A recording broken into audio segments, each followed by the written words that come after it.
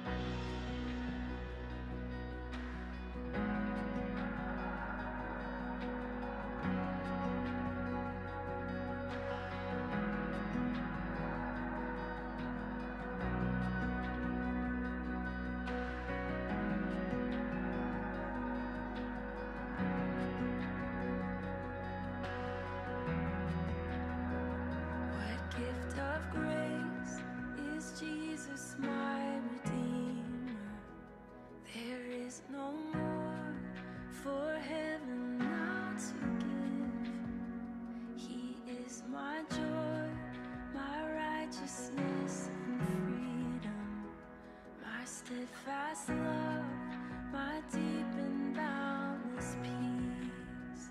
To this I walk, my hope is only Jesus. For my life is wholly bound to His. Oh, how strange and divine, I can sing all is mine, yet not I, but through Christ in me.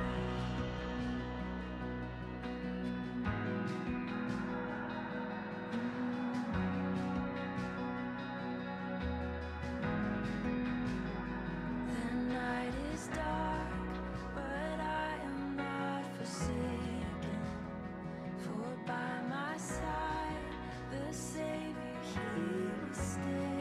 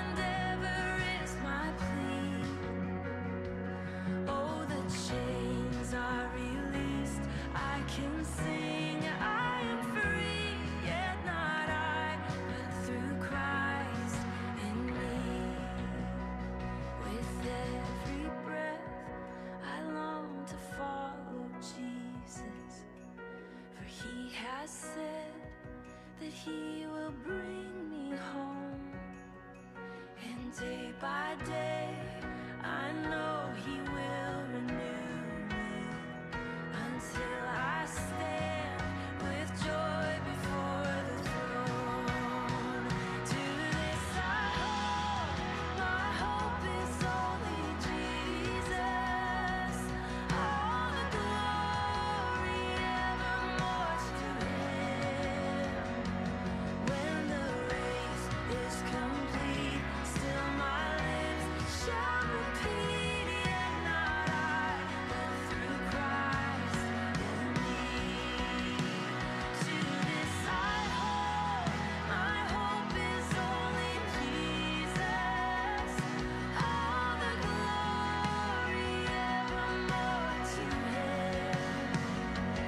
When the race is complete, still my lips shall repeat, yet not I, but through Christ in me. And when the race is complete, still my lips shall repeat, yet not I, but through Christ in me.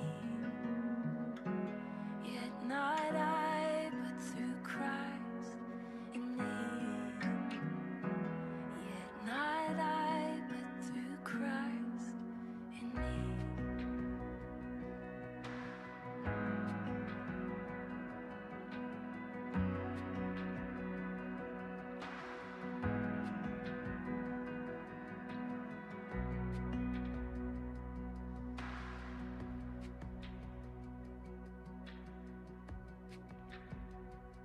Testing, testing.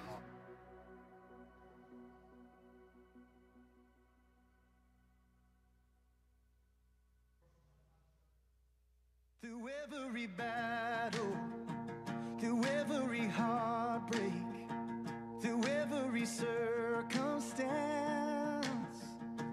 I believe that you are my fortress, you are my portion, you are my hiding place, and I believe you are the way, the truth, the light.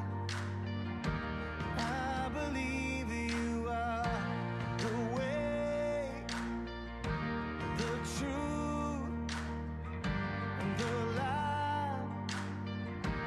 I believe through every blessing, through every promise, through every breath I take.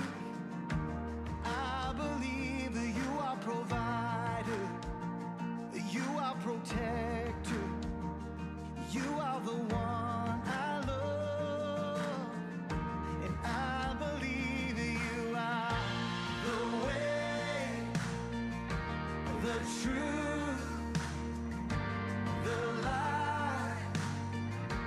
I believe you are the way, the truth, the light. I believe you are. Believe it, God. Oh, it's a new horizon, and I'm set on you. And you meet me here today with mercies that I knew. All my fears and doubts, they can all come true, because they can't stay long when I am here with you. It's a new horizon, and I'm set on you. And you meet me here today with mercies that I knew. All my fears and doubts, God, they can all come true, because they can't stay long when I believe you are the way, the truth, the light. Oh, I believe you are the way,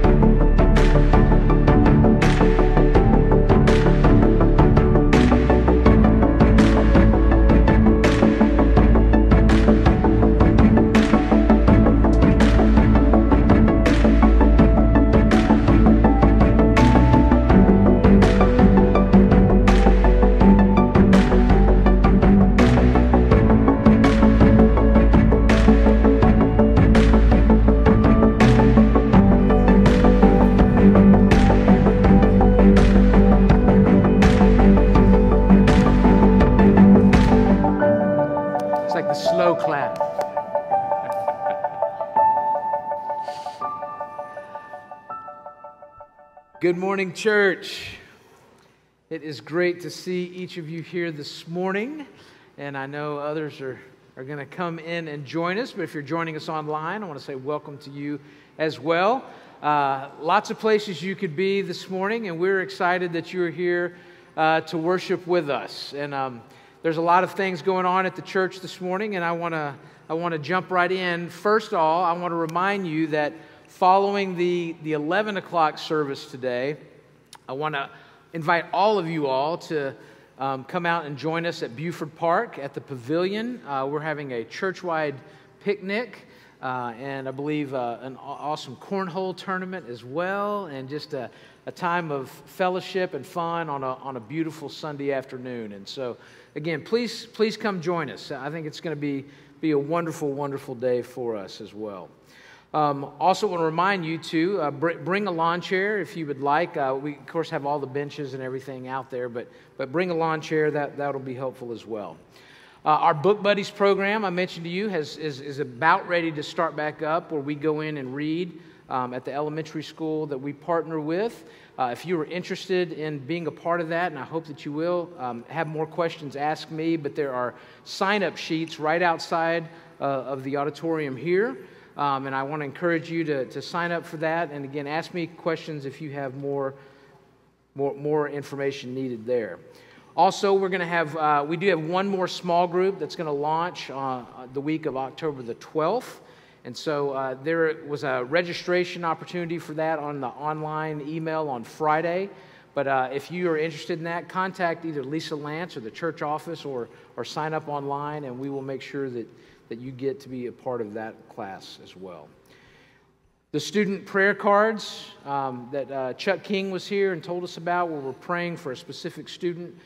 You can pick up your student's card down in front of the nursery in the hallway towards the fellowship hall. They're all laid out there with your name on it, so grab that. If you didn't get a chance to sign up for that, you can do that right there as well. And lastly, want to remind you and encourage you, we have our second discernment meeting this Wednesday at 6 o'clock in the sanctuary. All of our Wednesday night activities are postponed for that. So again, I hope that you will come join that. It's going to be hopefully a very informative meeting for everyone. So 6 o'clock, there is nursery and childcare will be provided that night. But again, hope that you will join us Wednesday night at 6 o'clock in the sanctuary for that. Please see your bulletin for other information, and grab a prayer, 40-day prayer sheet as well as we're praying over this time of discernment. Again, thank you for being here. It's going to be a wonderful, wonderful day. This is Communion Sunday, so again, a reminder of that. There's a gluten-free option as well. If you are not yet comfortable coming through the line, we do have a few of our self-contained packets remaining. But welcome. Thank you for being here. Let's stand and sing together this morning.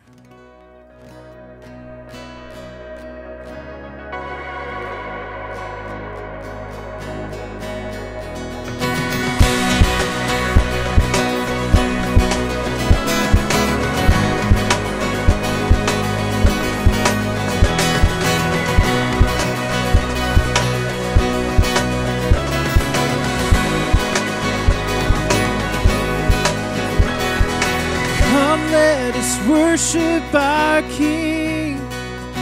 Come, let us bow at His feet. He has done great things. See what a Savior has done. See how His love overcomes. He has done great things. He has done great things. Hero of heaven, you conquered the grave. You free every captive and break every chain. Oh God, you have done great things. We dance your freedom, awake and alive. Oh Jesus, a Savior, your name lifted high. Oh God, you have done great things.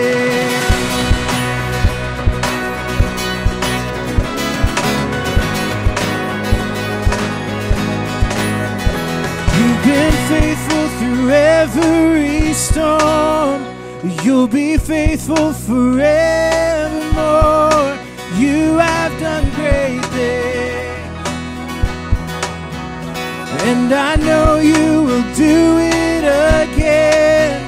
For your promises, yes and amen. You will do great things. Oh God, you do great things. Oh, hero of heaven, you conquered the grave. You free every captive and break every chain. Oh God, you have done great things. We answer your freedom, awake and alive. Oh Jesus, our Savior, your name lifted high. Oh God, you have done great things.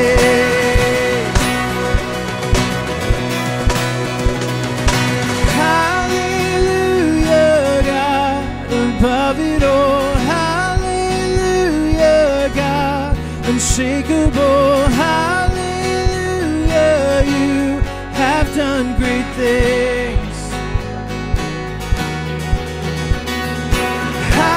Hallelujah, God, above it all. Hallelujah, God, unshakable. Hallelujah, you have done great things.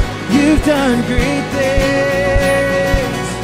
Oh, hero of heaven, you conquered the grave. You free every captive and break every chain. Oh God, you have done great things. We answer your freedom, awake and alive. Oh Jesus, our Savior, your name lifted high. Oh God, you have done great things. You have done great things. Oh God, you do great things.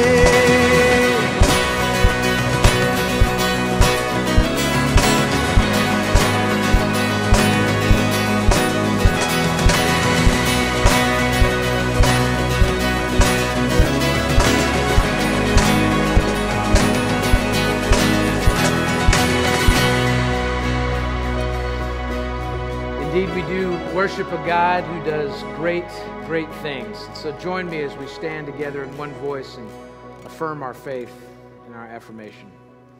I believe in God, the Father Almighty, the maker of heaven and earth, and in Jesus Christ, his only Son, our Lord, who was conceived by the Holy Spirit, born of the Virgin Mary, suffered under Pontius Pilate, was crucified, dead, and buried. The third day he rose from the dead. He ascended into heaven and sitteth at the right hand of God the Father Almighty. From thence he shall come to judge the quick and the dead. I believe in the Holy Spirit, the Holy Catholic Church, the communion of saints, the forgiveness of sins, the resurrection of the body, and the life everlasting. Amen. You may be seated. Join me in prayer.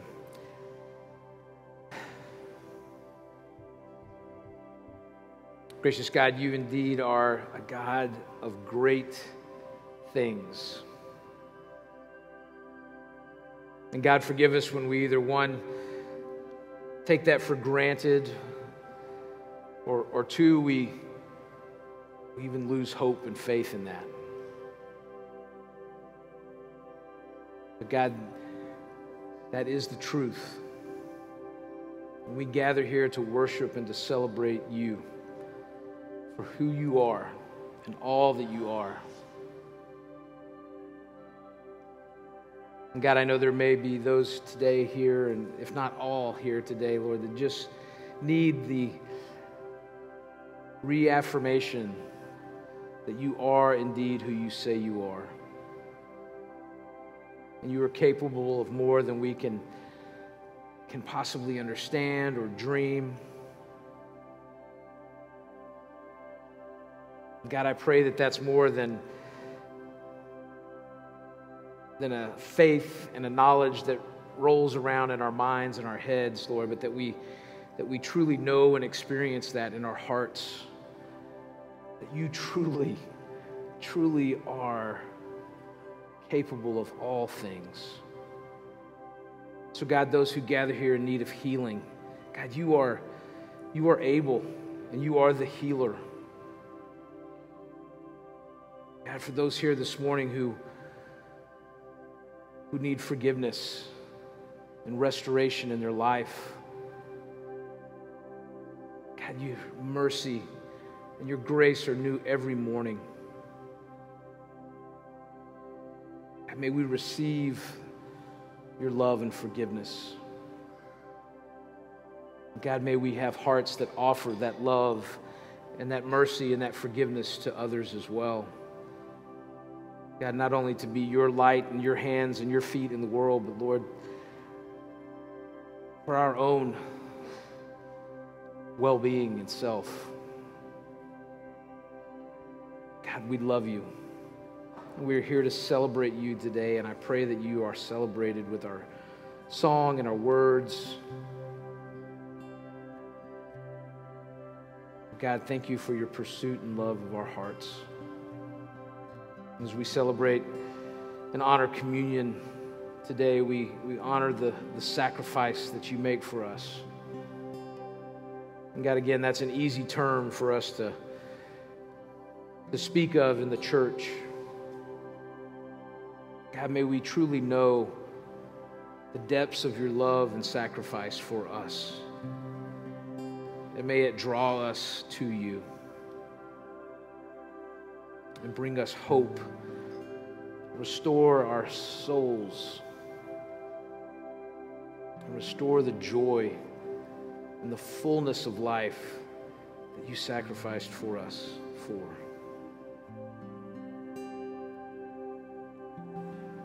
God, we join together in one voice the prayer you taught, saying, Our Father, who art in heaven, hallowed be thy name.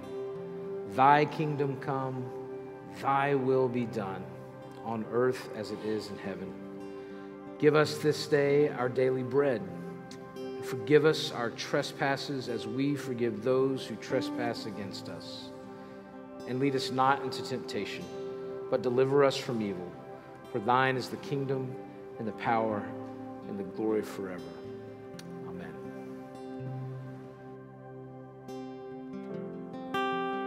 Let's stand and sing together again.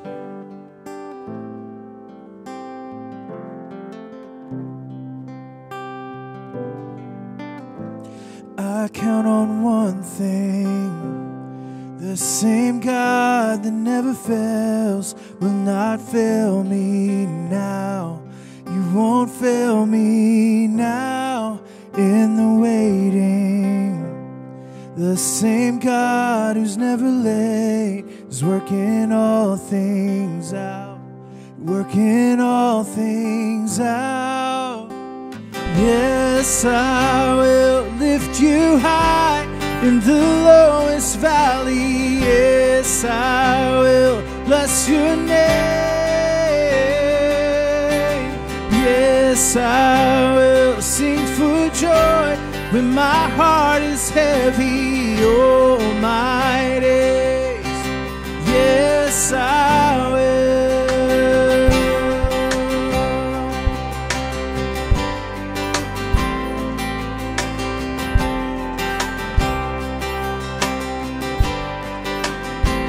I count on one thing, the same God that never fails will not fail me now. You won't fail me now in the waiting. The same God who's never late is working all things out. You're working all things out. Yes, I will lift you high in the lowest valley. Yes, I will bless your name. Yes, I will sing for joy when my heart is heavy all my days. Yes, I will for all my days. Yes, I will. I choose to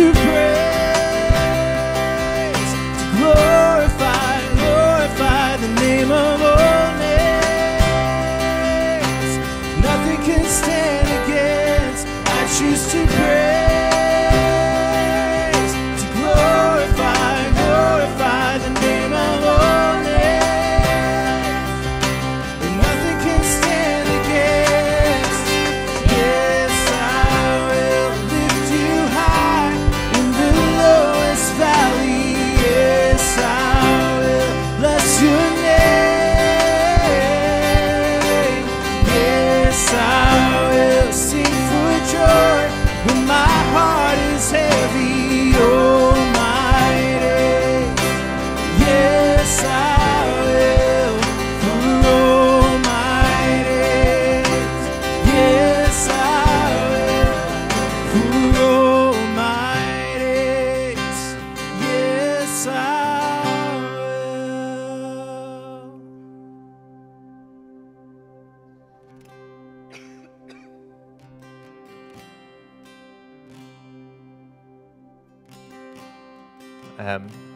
We're about to take up offering, and I'd like you to join me in prayer as we do so. Heavenly Father, I thank you that you are the God who owns the cattle on 1,000 hills, that all the gold and all the silver are yours. So when we come here today, I pray that you would stir our hearts to give. You would help us align with the Lord's Prayer, that you would not lead us into the temptation to hold back, to reserve, to clench tightly treasures other than you. So in this day, I pray that you'd bless the giver and the receiver, that you would set our minds and our hearts on the task of growing your church, this great mission for which you've called us out of darkness. Father, we thank you. We love you. We praise you for the givers in this room. In Jesus' name, amen.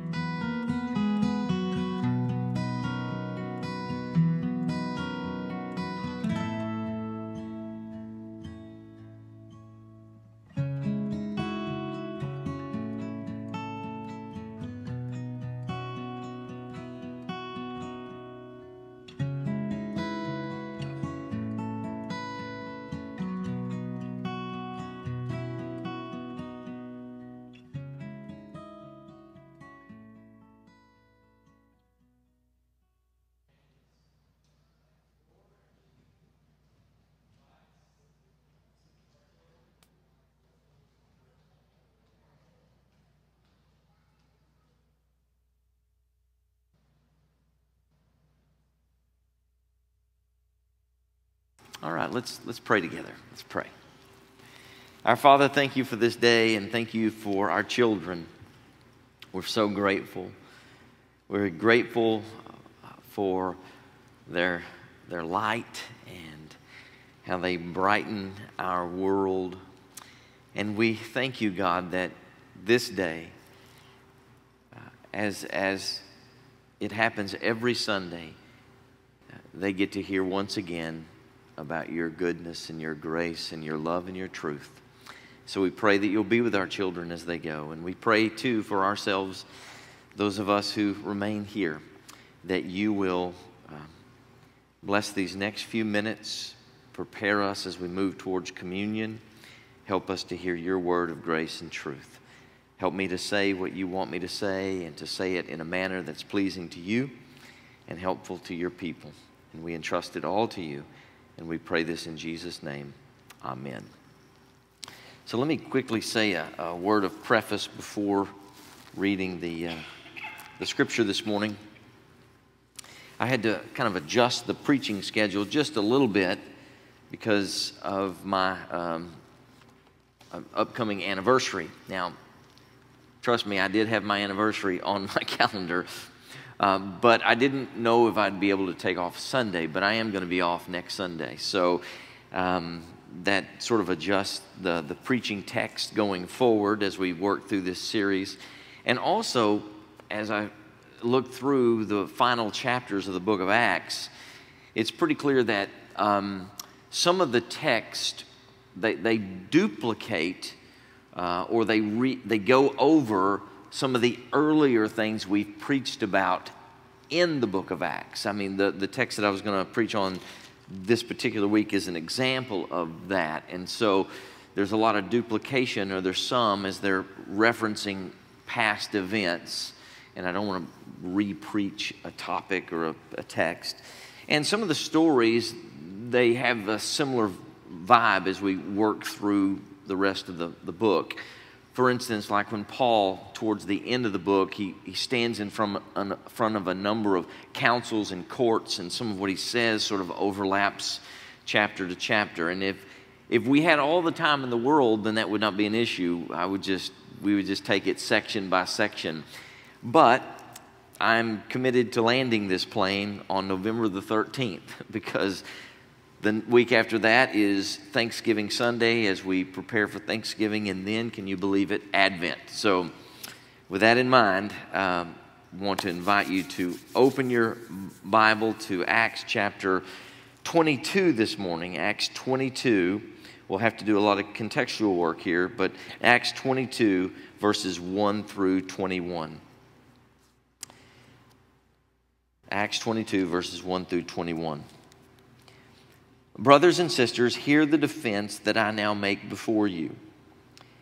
And when they heard that he was addressing them in the Hebrew or Aramaic language, they became even more quiet and said, I am a Jew born of Tarsus in Cilicia and brought up in the city, educated at the feet of Gamaliel, according to the strict manner of the law of our fathers, being zealous for God, as all of you are this day.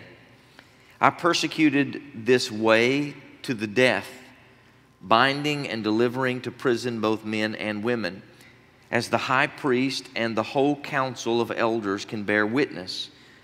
From them I received letters to the brothers, and I journeyed toward Damascus to take those also who were there and bring them in bonds to Jerusalem to be punished. As I was on my way and drew near Damascus about noon, a great light from heaven suddenly shone around me. And I fell to the ground and heard a voice saying to me, Saul, Saul, why are you persecuting me? And I answered, Who are you, Lord? And he said to me, I am Jesus of Nazareth, whom you are persecuting. Now those who were with me saw the light, but did not understand the voice of the one who was speaking to me. And I said, What shall I do, Lord? And the Lord said to me, Rise and go into Damascus, and there you will be told all that is appointed for you to do. And since I could not see because of the brightness of the light, I was led by the hand by those who were with me, and came into Damascus. And one Ananias, a devout man according to the law, well spoken of by all the Jews who lived there, came to me, and standing by me said to me, Brother Saul, receive your sight. And at that very hour I received my sight and saw him. And he said, The God of our fathers appointed you to know his will, to see the righteous one, and to hear a voice from his mouth. For you will be a witness for me to everyone of what you have seen and heard. And now why do you wait? Rise and be baptized and wash away your sins, calling on his name. When I had returned to Jerusalem and was praying in the temple, I fell into a trance. And I saw him saying to me, Make haste and get out of Jerusalem quickly, because they will not accept your testimony about me. And I said, Lord, they themselves know that in one synagogue after another I imprisoned and beat those who believed in you. And when the blood of Stephen, your witness, was being shed, I myself was standing by and approving, watching over the garments of those who killed him. And he said to me, Go, for I will send you far away to the Gentiles. This is the word of God for the people of God. Thanks be to God. So, have you ever been misunderstood or misrepresented or maligned? Now, that's a huge range. It stretches from what a spectrum that is, from something that's totally unintentional to accidental to just very intentional. I guess the answer is that. I mean, I think all of us have been misunderstood and on one end, and maybe perhaps just maybe you've experienced being maligned. At the same time, I think all of us can honestly say, because we're fully human, at times we have misunderstood people, and we have misrepresented people, and we have maligned people as well, right? I mean, come on, we're human. That's part of the human fall. That's part of the fall. It's part of the makeup of who we are as we wrestle as redeemed and yet still people who struggle with what it means to be fallen. Something similar happens to the Apostle Paul in this particular story. And it's really important for this story to understand the larger context. So in order to put chapter 22, 1 through 21 in context, you got to hear the whole story, the context. So let's go back to last chapter. Last week, we ended chapter 21 with verse 16. Paul's third and final missionary journey, his final leg of his last missionary journey has come to a close. They arrive in Jerusalem. And then chapter 21 verse 17, which was going to kind of be the text for this week, but I've already preached on part of it. This is how it begins. So when they arrive in Jerusalem, starting in verse 17 of chapter 21, immediately Paul and his companion, which includes Luke, the writer of Acts, and others, they seek out and they find James and the other elders in the church of Jerusalem. James is the brother of Jesus, and he was the recognized leader of this almost thoroughly Jewish Christian church in Jerusalem. And so they seek James and the other Jerusalem elders out, and they begin to share with them what God had been doing among the Gentiles all across the land. And I'm going to stick real close to the text here so I can tell the story as accurately as I can and use our time wisely. And so when all of the elders in Jerusalem heard what God had been doing among the Gentiles, the text says they began glorifying God. They began praising God because they were thankful that God was reaching out to the Gentiles. But then there's a concern that James and the elders in Jerusalem share with Paul and Paul's companions. And here it is, and it's in chapter 21, verse 21, and I think the verse will be on the screen. And they there represents the believers in Jerusalem, the Christians in Jerusalem. They've been told about you, and you is Paul. They've been told that you, Paul, teach all the Jews who were among the Gentiles to forsake Moses, telling them not to circumcise their children or walk according to our customs. In other words, they're like, Paul, this is awesome how God is reaching to the Gentiles. But word has come back to us that you're telling Jewish people that they should not, they should forsake their heritage. They should forsake the law of Moses. And we hear that you are telling people that they shouldn't even circumcise their children. Now, it's interesting because they have misunderstood what Paul said in his preaching. And it's an easy misunderstanding. You will remember as Paul toured the Gentile world, he was preaching the gospel that we are saved by grace through faith in Jesus Christ, that it is the atoning sacrifice of Jesus on the cross that saves us from our sins, that redeems us and reconciles us to the Father. That is what saves us, not circumcision, not keeping the law of Moses. It's the grace of God when we place our faith in the Lord Jesus Christ. And he was not in any way disrespecting his Jewish heritage. He wasn't anti-Moses or anti-circumcision at all. He was simply telling the people it's not circumcision that saves anybody. In fact, in Acts chapter 16, Paul himself circumcises Timothy. And so when he was talking to the Gentiles, he would say to them, listen, circumcision, the law of Moses, all the Jewish heritage, that's never been part of your culture. Don't even worry about that. Listen, we are saved by grace through faith in Christ. When we put our hearts and our lives penitently into Christ, we are saved. And to his Jewish people, he would say the same thing. We are saved by grace through faith, not by circumcision, but in no way was he saying, turn against your heritage, turn against the Jewish upbringing that you have been given.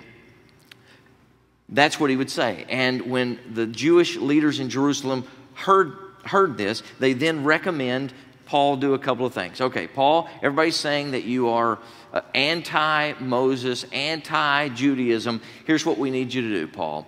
Paul, we need you to do this. Go through a 7-day period of Jewish purification. Then if you observe that, everybody's going to know, okay, Paul is not anti-Moses. He's not against Jewish heritage. Paul goes through that particular event. But they say to Paul, as for what we said to the Gentiles, that stands, right? You're saved by grace through faith. But when you come to Christ, stop doing those practices that are more pagan than Christian. And I have a full sermon on that from Acts chapter 15. You can look. So Paul goes through the whole 7-day period of observation. And then after going through that 7-day period of observation, he finds himself at the temple. And there are certain Jews from Asia. Now, ancient Asia would have been Ephesus. Remember, Paul toured through Ephesus. So the leaders in Jerusalem say, listen, Paul, people are saying that you're against the law of Moses. Do this. Go through a Jewish ceremony of purification that'll show everybody you're not against the law of Moses. Paul goes through it. 7 days later, Paul is now in the temple. He's now in the temple. And certain Jews, and these are non-Christian Jews, these are just Jews from Asia, they see Paul in the temple. And this is what they say in chapter 21, verse 28. Men of Israel, help this man, Paul, who is teaching everyone everywhere against the people and the law and this place. Moreover, he even brought Greeks into the temple and has denied this holy place. So pause there. So once again, these allegations are like, listen, this guy has been going around the world telling everybody to turn against their Jewish heritage. And not only that, it gets worse. He's now defiling this particular temple, this holy place. They had seen Paul in Jerusalem with an Ephesian named Trophimus. They saw Paul somewhere in the city with Trophimus, a Gentile. And they are saying, Paul brought this Gentile, this unclean Gentile, into the inner sanctuary of the temple. Well, Paul did not do that. There's no evidence whatsoever that Paul did that. The way the temple was laid out was that there was the outer court, which was the court of the Gentiles. Gentiles could go in there. They could not enter into the inner sanctuary.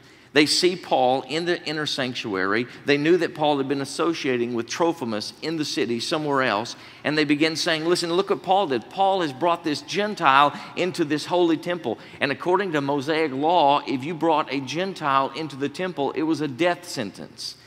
And so once again, Paul he's either at best misunderstood or misrepresented, but he is definitely to some degree maligned. And so I want us to think about, in the passage that we read today in chapter 22, is Paul's response to this understanding of being maligned, being misrepresented, or being misunderstood.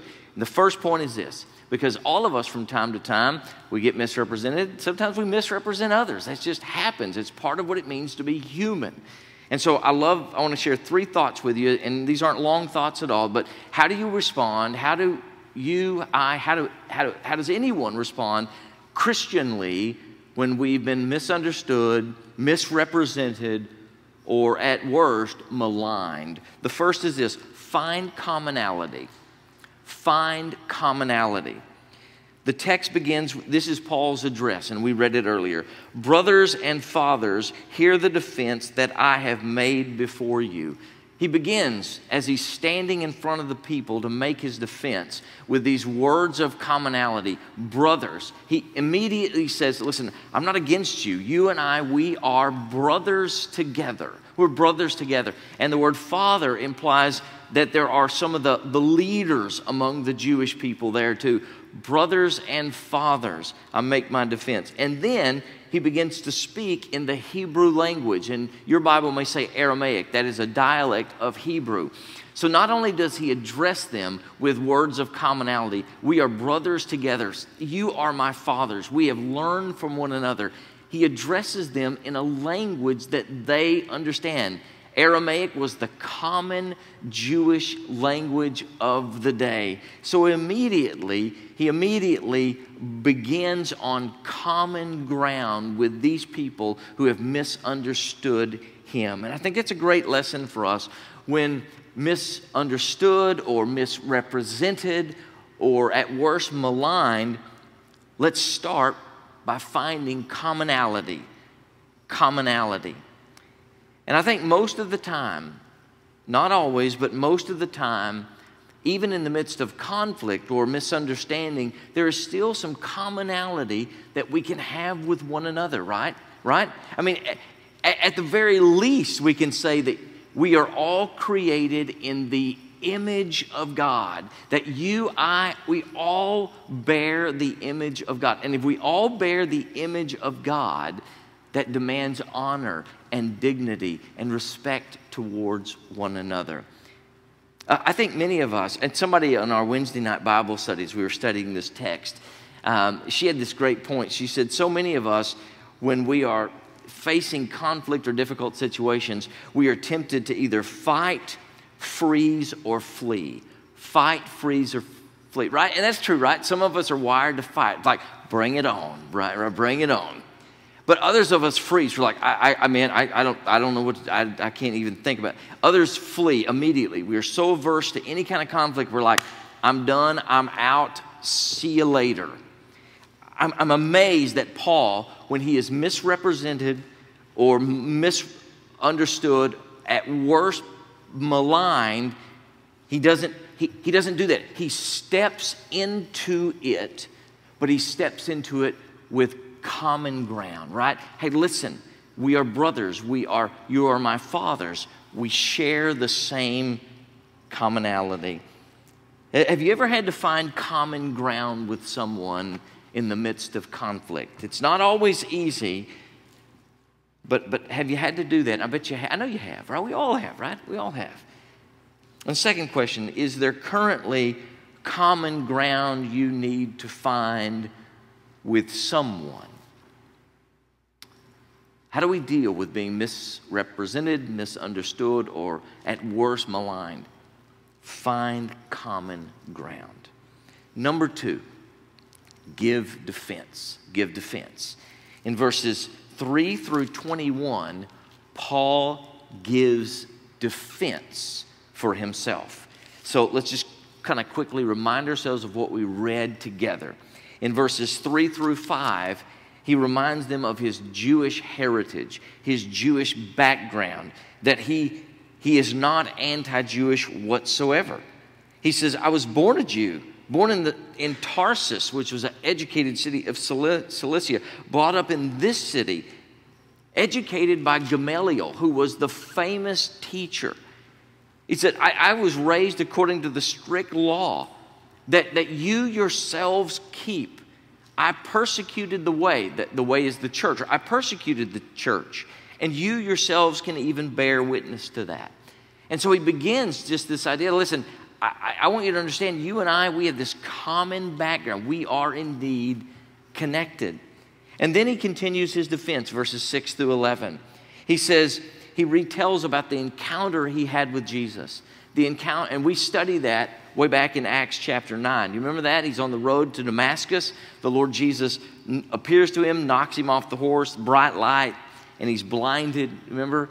And then in verses 12 through 16, we studied that also, he recounts his conversion story, how a man named Ananias was sent to him to be ministered to by the Lord. That's a great story. The Lord says to Ananias, there's a man named Saul of Tarsus. He is now in Damascus. You need to go minister to him. And Ananias is like, hold up on that one, Lord. I know about that guy. He's the one who's been persecuting the church. Pick somebody else. And the Lord says, no, you've got to go because he's going to be my witness. He's going to be my witness to the world. And Ananias goes, tells Paul, his name was Saul at the time, tells him what the Lord told him. He baptizes him, and Paul is, Saul, his name was Saul at the time, he becomes, I guess you'd say, a follower of Christ in that particular moment. And then verses 17 through 21 happens when Paul, after he has talked to Ananias, after he's been baptized, again, he's recounting what happened. Paul returns to Jerusalem. He goes to Jerusalem to tell about this new faith that he has encountered. But the Lord says to him in a vision, Saul, Paul, they're never going to accept you. Instead, I'm going to send you far away to the Gentiles. They know who you are. They've known what you've done. I'm sending you to the Gentiles. Back to the original point. Paul starts by common ground. This is what we have in common together. And then he makes his defense. And the point is, there's nothing wrong with making a defense. If someone misunderstands us, there's nothing wrong with making that, setting the record straight and clarifying it. It's important to kind of know your own position in there, but it needs to be done with integrity and Christ-likeness. And so have you ever had to make a defense to clear up misunderstandings? I bet you have. We all have. And at times people have had to kind of clarify things for us. Or just maybe at this moment at home or work or school or in the community or wherever, just maybe you feel a need to sort of make a defense and to clarify things with someone else in your own life. I would say there's nothing wrong with that. Let's just do that with integrity and let us do it with Christ-likeness. So how do you deal with it when you're misunderstood or misrepresented? We find commonality, and then in Christ-likeness, we make a defense. And then number 3, finally, we show humility. We show humility. Now, this particular point is going to take us beyond our reading, but it's still part of the larger context. So, as soon as Paul says to this audience, God sent me away to the Gentiles, the audience immediately erupts. They can't stand this idea that God Almighty would send him to the unclean Gentiles. A riot happens. A riot takes place. Paul is drug in front of the Roman tribune. Soldiers have to surround him in order to protect him.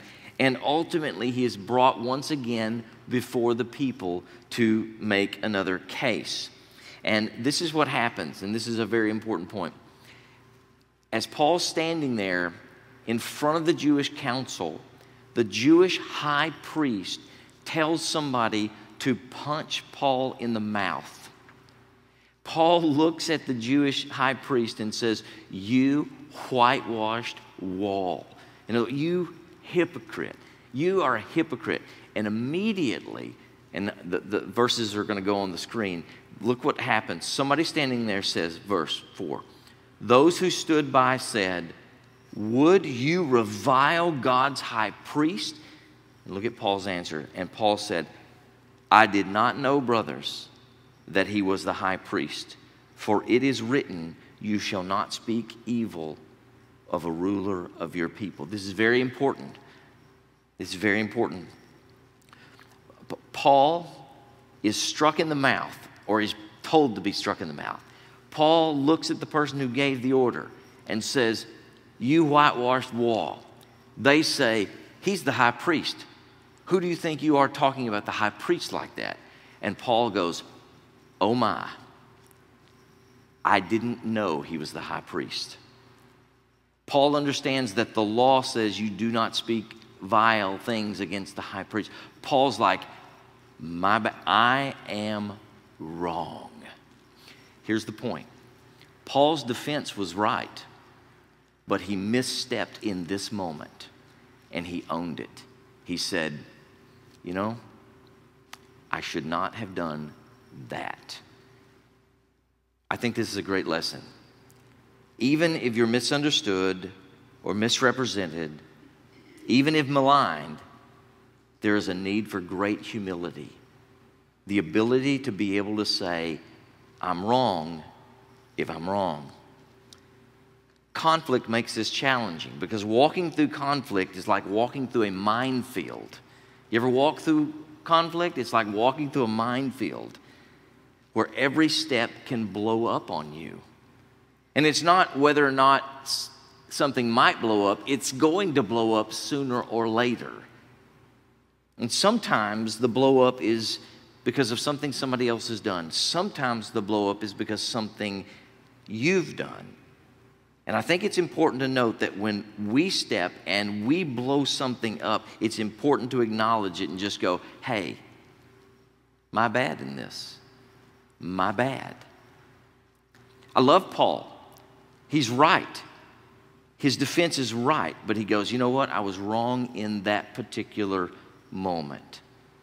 I have a preacher friend. He's actually a district superintendent of another denomination, not a Methodist denomination. I know preachers from all across the denominations and other denominations besides Methodist that use that term. But when he asked how he can pray for me, and this is what I would have said forever, and this is a prayer that I think we all need. I'm like, pray that I will keep integrity. Pray that I keep integrity. And he immediately responded, he goes, "Hey, I want to give you my life verse." And his life verse is Psalm 25:21, and I love this. 25:21 Psalm. "May integrity and uprightness preserve me, for I wait for you." I think that's a good verse for all of us. Because in the world of what it means to be human, being misunderstood and sometimes misunderstanding, there is a tremendous need to walk with integrity. Humility is really the picture that we get of Jesus. It really is the picture that we get of Jesus. However, unlike Paul, who is humble over his own mistakes, Jesus humbles himself not because of his mistakes, but because of ours. Isn't that amazing? Unlike Paul, who humbles himself over Paul's mistake, Jesus humbles himself to the point of going to the cross and dying for the sins of the world, not for something he did wrong, but for our sins. And that's the picture that we get of Jesus at the Last Supper, when he takes the bread and he says, "This is my body, which is given for you.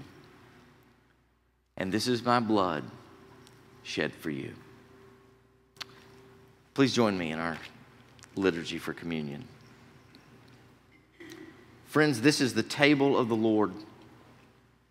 From the night of his arrest through succeeding generations, Jesus' disciples have continued to come to the table for this holy meal. As he did that night in Jerusalem, so ever since, in all times and places, Christ meets us here. We are included in this feast, whether we are filled with faith or emptied by doubt, whether we are first among saints, last among scoundrels, or somewhere in between. Christ our Lord invites to his table all who love him, who earnestly repent of their sin and seek to live in peace with one another. Therefore, let us confess our sin before God and one another. Merciful God, we confess that we have not loved you with our whole heart.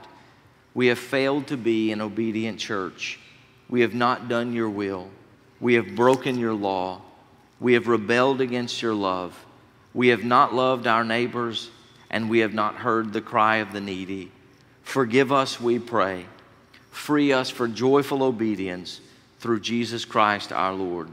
Amen. Hear the good news. Christ died for us while we were yet sinners, and that proves God's love toward us. In the name of Jesus Christ, you are forgiven.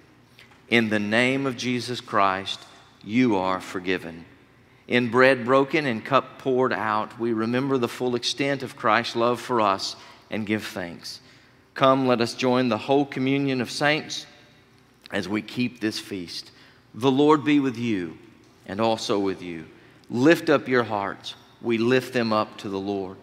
Let us give thanks to the Lord our God. It is right to give our thanks and praise.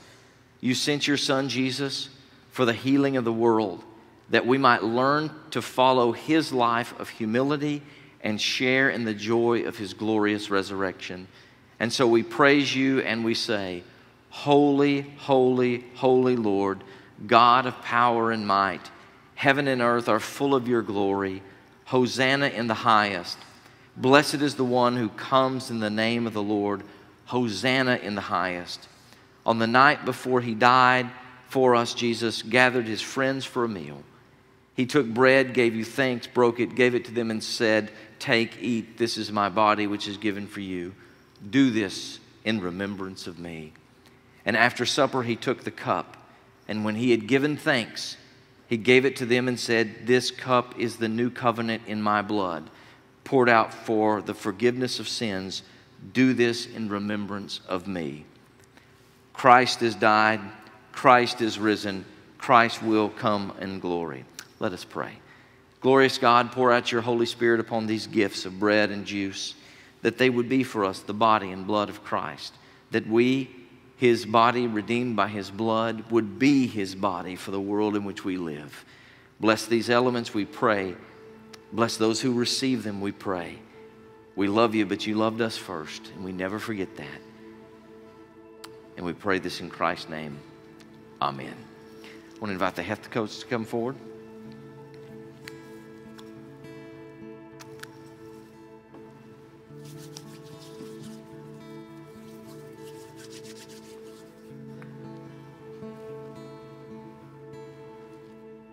This is the body of Christ, broken for you. And this is the blood of the new covenant, poured out for you and for many for the forgiveness of sins.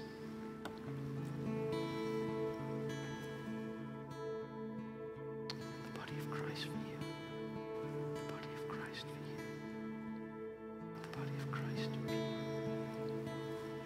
The blood of Christ shed for you. The blood of Christ shed for you. The blood of Christ shed for you.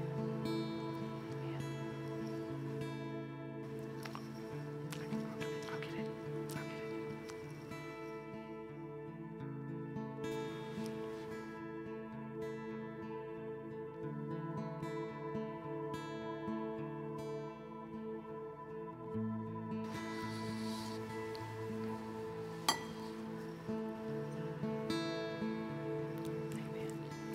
So the table is, let me do this.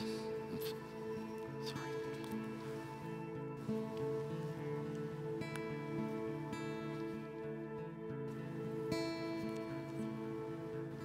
Amen. Thank you. The table is set. There's also a gluten-free station here if you would care. And if you come up, you can kind of serve yourself by taking the cracker from the plate. But just as the Lord leads, if you'll come from this side, you're invited. If you'd like to pray about anything, I'd love to pray with you over on the side.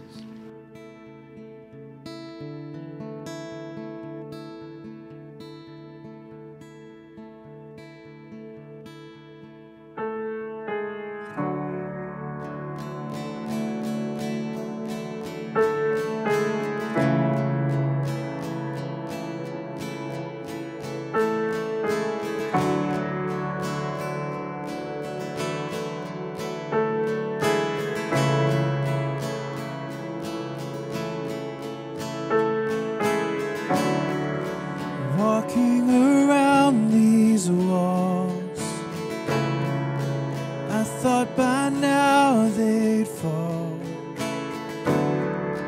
but you have never failed me yet.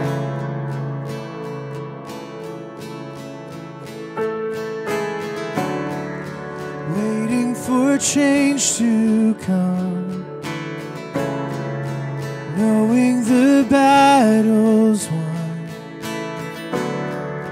for you have never failed me yet.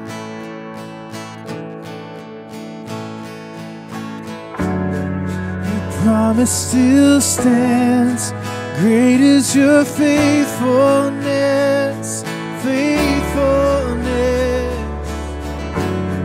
I'm still in your hands, this is my confidence, you never fail me yet.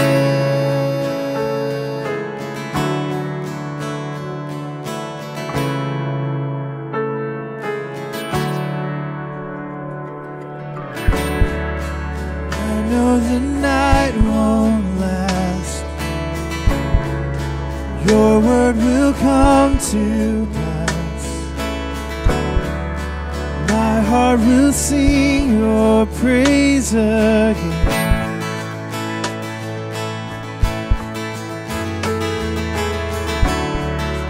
Jesus, you're still enough.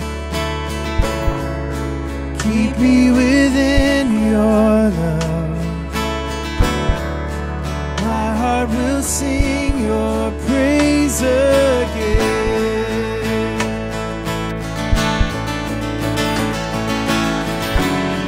Your promise still stands, great is your faithfulness, faithfulness. I'm still in your hands, this is my confidence, you never fail. Your promise still stands, great is your faithfulness, faithfulness. I'm still in your hands, this is my confidence, you never fail me yet. Let's sing this together.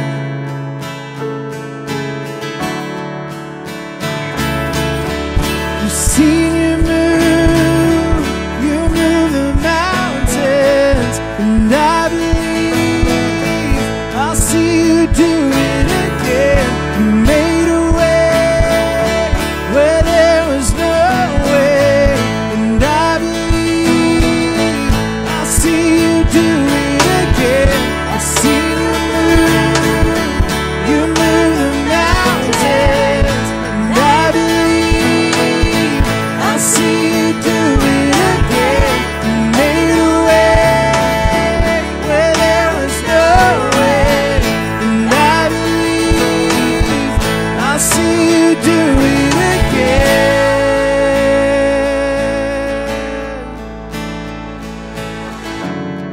Your promise still stands, great is your faithfulness, faithfulness. I'm still in your hands, this is my confidence, you never fail. Your promise still stands, great is your faithfulness, faithfulness. I'm still in your hands, this is my confidence, you never fail me yet.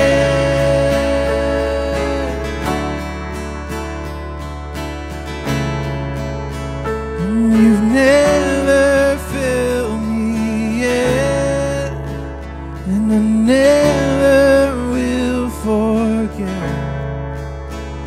You never failed me yet, and I never will forget.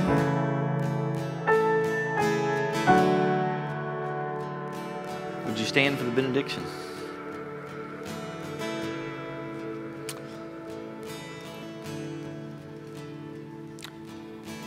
When misunderstood, when in the midst of conflict,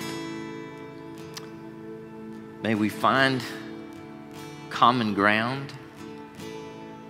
May we, with integrity, clarify, but also may we show humility when wrong. Go forth from this place knowing that we serve the King, the one who was perfect, and yet he laid down his life for the sins of the world. Know that, believe that, know that you are loved more than you can even imagine. Go forth in the name of Christ. Amen. Amen. See you next week.